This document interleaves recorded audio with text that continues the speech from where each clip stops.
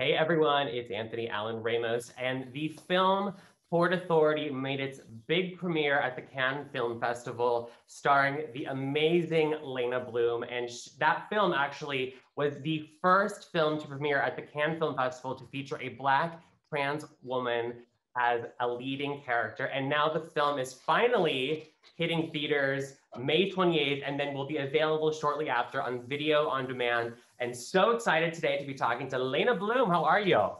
Hi, how's it going, Anthony? How are you I'm doing? good. So, this project, like I said, 2019 Cannes Film Festival. I remember seeing all those photos of you at in all your fabulousness. And then now, finally, the world is going to get to see this film. Such an important film. What has this journey been like for you to kind of just, break another barrier, make history again? I feel like every week you're doing that. We are in the time right now where I guess I was born to do something and I'm doing it, That's honestly what it comes down to. There's certain people in society that are born to do things, so they have to go out there and do it, be responsible for it. So yes, we shot the film in 2018 and went to the Cannes Festival in 2019. Right after the pandemic started, we were on a film festival tour. So this is where the tour starts and finishes and continues, I guess, in a lot of ways. So yeah, the pandemic is opening back up, and through that, Port Authorities is opening back up also. So it's a second round of energy that we're showing the world again.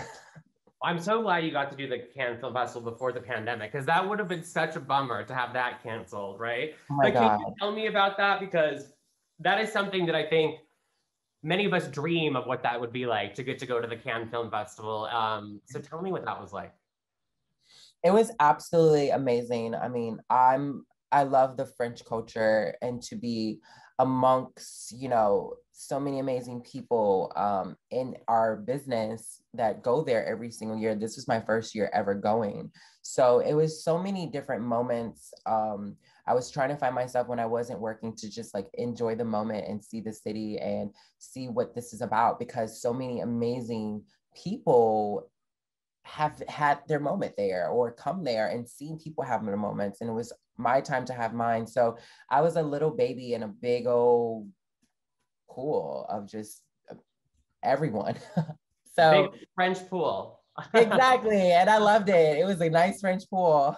But with the film, obviously, just for anyone that hasn't seen it yet, because most people I don't think have, it really is about this story about a young guy who's a little bit, not having the best time, kind of trying to figure himself out. He ends up meeting your character, and, it really kind of just is about their relationship and then his path to, acceptance. But for you, the story obviously incorporates the ballroom scene, which is something you know very well. Yes, I It covers homelessness, which is also something that you have, been open about, speaking about in your own life, until you became the movie star that you are now. But, what was it like for you to have your first big film, relate to so many of things that you have such experience with in your own life?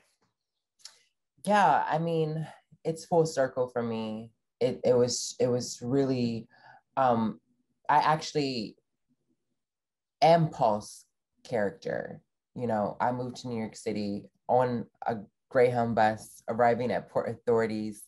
I didn't have someone that was supposed to pick me up. I didn't have someone waiting outside that I could make eye contact with to one day fall in love with. I just kind of had to fall in love with myself and my journey. Yeah, I dealt with a lot of homelessness, and that's what Paul's character is going through. So I know how real and how raw and how important this story is to tell, through many different ways and through many different gazes. So it was the perfect opportunity to me to just bring something unique and different to this experience. And I did that. Oh, you did. I mean, and thinking about that, this story, Port Authority, is about a straight man who falls in love with a trans woman. So, what do you want people that see this film to take away from it?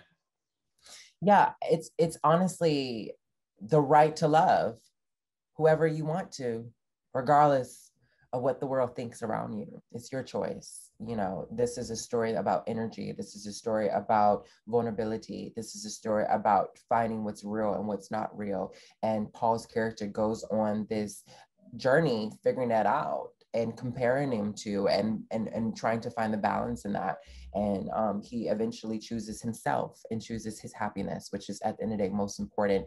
When finding yourself is to just make sure at the end of the day you learn to love yourself and you learn to work around what works with you and works for you. And you know, he realized that his group of friends were not doing that, and what was raw and what was real was the love that he shared with me and the relationship I have with my family, which he is in dire need of, is family. And that's something that queer people, especially trans bodies, Black and brown bodies, don't take advantage of. You know, we don't get the opportunity to have those type of families, so we create ones that we do. And he sees that and he finds happiness in that. Do you think that part of the solution to ending this horrible wave of murders and horrible violence that we have against trans people, especially trans women of color, do you think part of the solution to fixing that is to have more stories like this that we see in Port Authority for people, for the masses to see that it, you know, that a straight man and a trans woman can be in a relationship just like anyone else? Yeah, I think we have a responsibility to everyone in society to be seen in all spaces in society. I think it's important that every time you give an opportunity to a young trans Black woman or a Black queer boy or a girl, is an opportunity for the world to see something unique and different and special. And I think we need more moments like this. And I honestly can tell you every single time I've had moments, the world hugs me more or hugs himself more, or is in this place of like rebirth, you know, because they've seen something that was living and breathing around them, and they couldn't even get a chance to notice it because society is telling them to suppress that rawness of who they are. And I noticed that like once people see me or get to know me or people like me, they realize loving themselves and being who they are is only a small percentage of who they're able to be.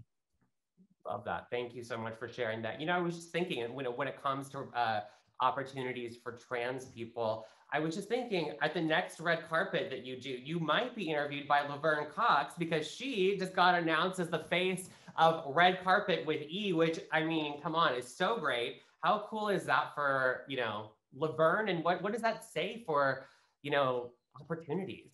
Laverne was actually the first trans woman I've ever seen on television.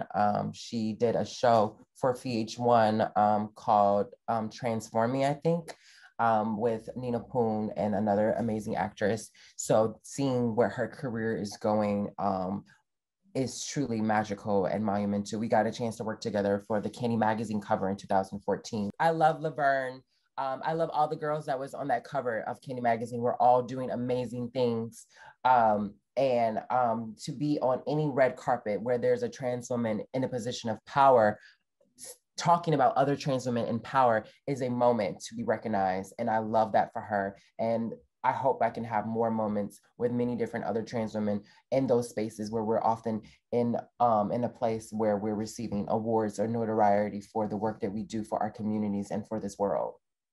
I find that, you know, with so many of the trans women in Hollywood that are in the biz, that are working, trying just to, you know, break through. And I find that there's so many of you, it's like a really nice sisterhood that support each other and uplift each other for all the good things that are happening in each other's careers. I mean, of course, there's going to be competition just like any other thing, but I think genuinely, I feel like that there's a genuine love between you all. Do you feel that that's accurate? I think that when you say competition, I think it's healthy competition. I Yeah. think we need to constantly challenge ourselves. And I love the idea that we're in a time right now where we're all giving this opportunity to kind of like showcase how unique we are individually and how we are uniquely individually just fighting for what we want and what we do also together. I think it's powerful. Like I said, when I did the magazine cover of Candy, that was the first time a trans women that were out the closet were allowed to be on such an amazing magazine that was shot by an amazing photographer for an amazing message. So that was in 2014. We're now in 2021. Look how much work and how much leadership and how much nuance we have brought to this world because of those moments. And, you know, we wouldn't be here if it wasn't for, you know, Marsha B. Johnson throwing that first brick. So look at the legacy and look at what we're going and what we're doing now and what we're going to do in the future is truly powerful. The sisterhood is very strong and it's very beautiful. I just got done taping for Pose, and all my girlfriends, I've watched them after first season and second season win, and I got a chance to be on season 3. So I got to really feel the sisterhood, being next to my sister India, MJ, and Haley, and seeing my sister Tyra, who was actually the first trans woman I ever did a runway show with in 2013, 2012. We both did a show together for Fashion Week. So to see where our careers were, where her career was, where my career met her at, and where we're going, and to see all the different women coming and men coming out of the works and coming out of, you know, we've been waiting a long time and we finally are front and center. So we're going to really show you guys the true colors. You know, you mentioned Pose. I'm so glad for final season you got to be a part of it. You know, what do you know, for you as a viewer, what did it mean for you to see a show like Pose, but then for you to get to be a part of it for the, you know, the farewell? What was that like for you? Honestly, I feel like I was vicariously living through everyone in that moment. I also auditioned for all the characters on the show, all the leading characters. Unfortunately, I didn't get anything, but I got to experience auditioning for something like that, and to see the beginning process of that. So I was literally vicariously living through every single person. And throughout the whole, those seasons, I was in contact with a lot of the ladies, and they were telling me about their experiences, and I was telling them about my experiences. And we were just honestly just so proud to just be working and to wake up and to be taken care of and to just be the centerpiece. So it's just they're doing what they have to do. I'm doing what I have to do, and we are uniting together and celebrating our moments together. And Pride is literally in a few days, in a few hours. And I mean, I celebrate Pride every single day, but everything is happening very, very soon. And it's our moment for all of us to just shine together. So I'm so excited that the cards just set up that way for all of us. I love that. And you mentioned Pride. June 1st is when Port Yes. Authority will be available on video on demand. And before that, it will be in theaters May 28th. So everyone, please go check it out. It's a beautiful film. And so happy, Leyna, that you got to do this and be a part of it. I cannot wait to see what's next for you. I'm sure it's going to be something else groundbreaking and record setting and all of that. So. But yeah, everyone, just a reminder, Port Authority, May 28th in theaters and June 1st on demand.